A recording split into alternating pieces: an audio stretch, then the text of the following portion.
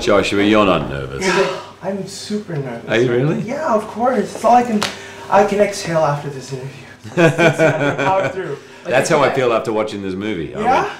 Yeah, I was very nervous with this movie. Thank you for allowing me to hang out with you. My pleasure, man. 3 years ago, you came to Singapore. Yes. And you did a Days of Future Past conference. Yes. And I just started off as a radio DJ. And I was just in the sea of journalists at the press con. And I was trying so hard to get a question in. And then at the end, you did this little thing with me. If you remember. You took me backstage. Yeah. And you pretended to beat me up. And we did a little stunt for everyone. That's right. That was so cool. It was on the front page of the really? Newspaper, yeah. So thank you so much. It is my pleasure, man. That was very, very cool. How does it feel to be you right now? How does it feel to be Hugh Jackman right now? I feel great. I'm happy. I'm relieved, man. I gotta tell you, Joshua, it's like I put so much into this movie. Me and James Mangold were pretty stubborn about the movie we wanted to make, and we feel we pulled off what we aimed to do. That's not easy to do in anything. Like, even as an artist, you may have in your head the painting you want to do, but often it doesn't come out the way you think. And the reaction has been pretty overwhelming, and I'm really satisfied and grateful, and I feel really good. And mate, traveling around the world with a movie I'm really proud of, it's a good time. All right, so I've structured my questions a little differently as a little send-off to Logan. I like it. I'm going to begin every question with, when was the last time? Okay. Okay, when was the last time you watched back the first X-Men movie? Is it on VHS? Yes. It's got to be 12 years ago. No? You haven't? Maybe like it caught a bit on TV, but the whole way through, maybe 16 years ago. Okay. Wow. When was the last time you wish you played a different X-Men character? Never. Maybe Storm a little bit sometimes? I'll be honest with you, Joshua. This was the first movie I'd done. I would have played any character if they'd offered it to me. But I knew when I had it, I was like, I think I might have got the best character. Yeah. Don't tell anyone, but I think I might have, you know. When was the last time you had a nice home-cooked meal? Like Friday night. What was it? It was roast chicken. Yeah. Roast veg, gravy, peas. Can you cook? Sensational. I can, but my wife cooked that, which is even better.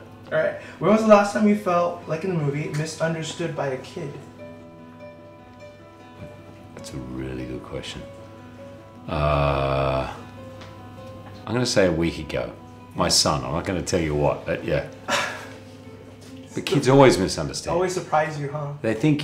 Sometimes they think you're being like, the thing kids don't understand is that it's hard to say no to them sometimes. It's hard to give them a lesson. You want to just make it easier, that's hard. When was the last time you were so happy you almost felt like you didn't deserve it? Hey, Joshua, these questions are good. Yeah? Yeah.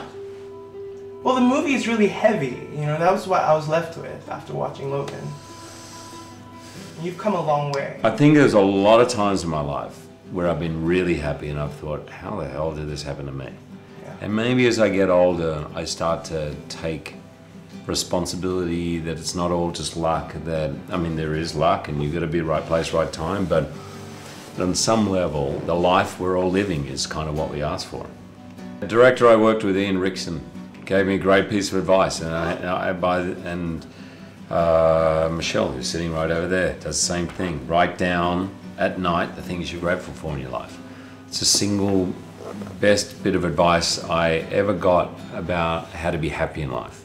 It's just constantly remind yourself of the things you're grateful for. So you're happy? I'm a happy guy, yeah, right now. Okay. If you could Happy Jack, a friend of mine calls me.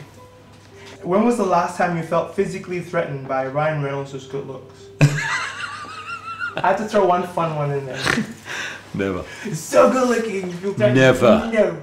You got this. No, because I just don't think like that way, but no, never. So everyone in Singapore, go and grab yourself some kaya toast, in my honor, have a cup of coffee, and go and watch Logan. I'm very, very proud of the movie. I hope you like it as much as I want you to like it, because this is a love letter for the fans, and this is my way of saying thank you to you all.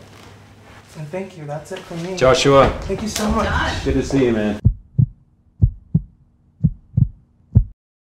How does it feel to be Patrick Stewart? Yes. I feel very lucky. I feel gratified, especially for the inspirational help that a lot of people have given me over the years. I feel fortunate still to be healthy and to be working. Last year was the busiest year I've ever had. And to be in a position where I can travel the world and talk to people I've never met before and spend time in cities, although I have a feeling I'm going to see very little of this city. I haven't actually left this building since we arrived 24 hours ago. Oh God. So that's how it is. When was the last time you had, just like your character, a good home-cooked meal? Me? My wife is an exceptional cook and a serious foodie. So I eat magnificently all the time. Well, what's like a good dish that she does? She has a way of preparing fish wrapped in paper, which I think might be an Asian. We have a chicken one, so it's herbal. They put a lot of herbs in there. Yeah. She does the same with the fish, and she ties it, and it's very fast, and the fish cooks tenderly and flavors of all the herbs and so forth. So, have you tried making that? Me? Yeah. I mean, just herbs, fish, and put it in the oven. What a disaster that would be. I would set fire to the paper and everything would burn up inside. When was the last time you had 8 hours of sleep? Last night. Yeah? 9. Huh. I mean, there were a couple of interruptions during the night, naturally, because I'm very old. But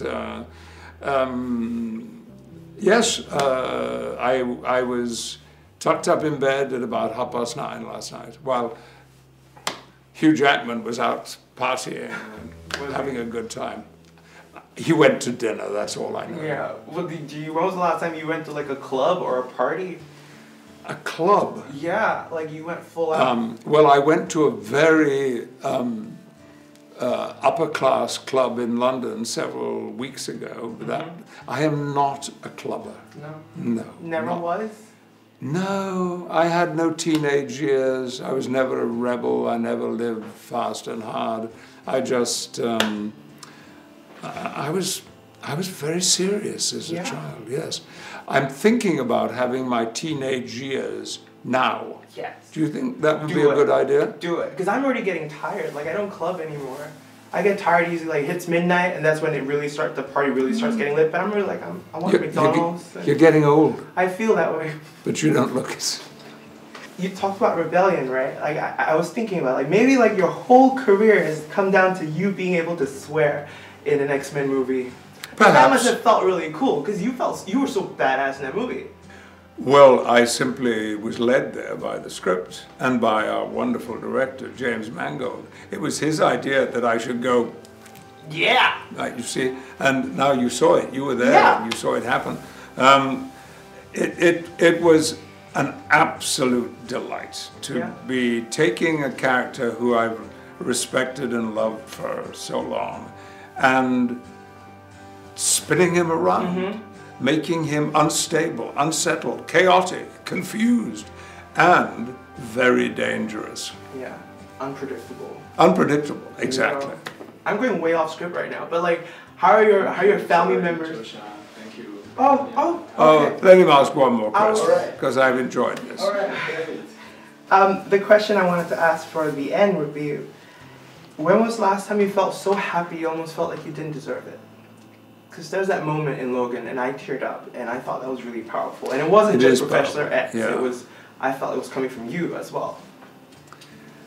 I feel that at different times, every single day, I'm a very lucky man. I have a wonderful wife, 2 children, 4 grandchildren. My career has been quite successful.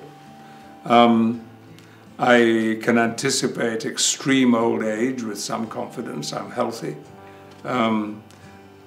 If only the world would become a better place to live in, then I can't think of anything that I would improve. If I never get to see you again, I just want to say thank you. Joshua, you are terrific. All the great songs in one place. Kiss 92.